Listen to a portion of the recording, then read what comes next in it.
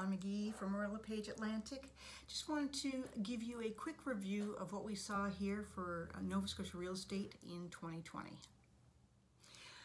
So of course, the COVID pandemic changed the way we did business in real estate, the way we interacted with customers, the way we did showings, the social distancing things and the safety measures we had to put in place to make sure everyone was safe.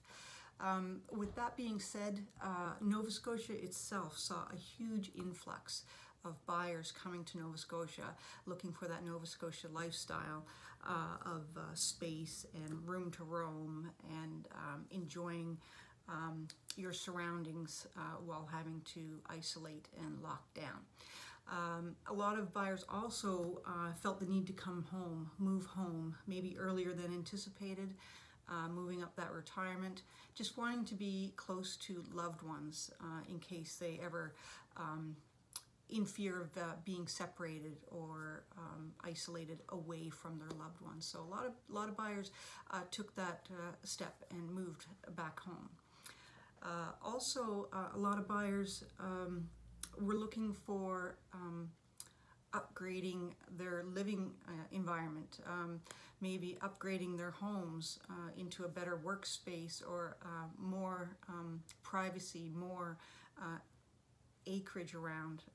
So they really assessed their current living situation and made some moves to improve that in anticipation of prioritizing their lifestyle.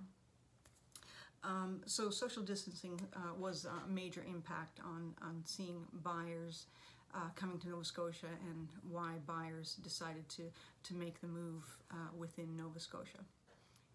Now, Nova Scotia has been in a seller's market long before the pandemic hit. We have been experiencing a housing shortage for some time now, partly due to demographics, partly due to lack of manpower in the construction trades. So yes, this housing shortage that was a perfect storm in creating such a crazy market this year has been in the works for some time for Nova Scotia. The third major thing that had an impact on the housing market this year in Nova Scotia has been the interest rates. These interest rates have been at an all-time low, and we have never seen the likes of it. And so a lot of buyers are now becoming eligible for mortgages where they wouldn't necessarily have been before. As well, buyers are looking to invest in property because the interest rate is a lot better return than anything they could get with their stock portfolio.